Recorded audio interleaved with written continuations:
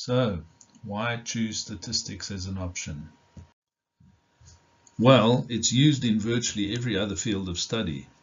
I'm sure you already know it's used in maths, but it's used in physics, chemistry, biology, psychology, business studies, and the list just goes on. This is especially true when looking at A-level subjects. You'll be able to understand graphs and data we see around us. Watch any program or open any newspaper, get information from the internet, and you're sure to come across statistics. Statistics enables us to analyze data and present it in a way that others can easily understand.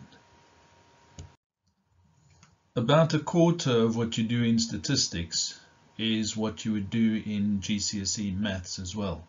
So statistics is going to support you in your maths, and you'll see your maths grade improve, and also the maths will help you with your statistics.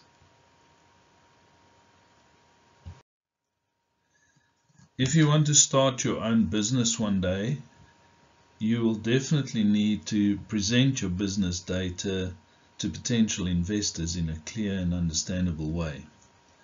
Investment data is described using statistics, and a good understanding of statistics will enable you to recognize trends in the market when planning for the future. This will be important even if you don't have your own business, but you want to succeed in your job one day. Any business that wants to grow will need leaders that understand statistics to ensure they succeed.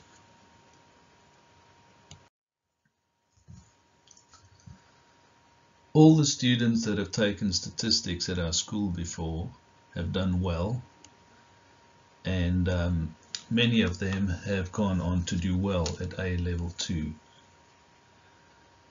But if you're not too sure, you're still thinking about whether to take statistics or not, why not speak to one of the students that are busy doing statistics right now, or listen what they have to say before you decide. Remember, you're free to speak to me, Mr. LaRue, if you need any more information. Thank you for listening.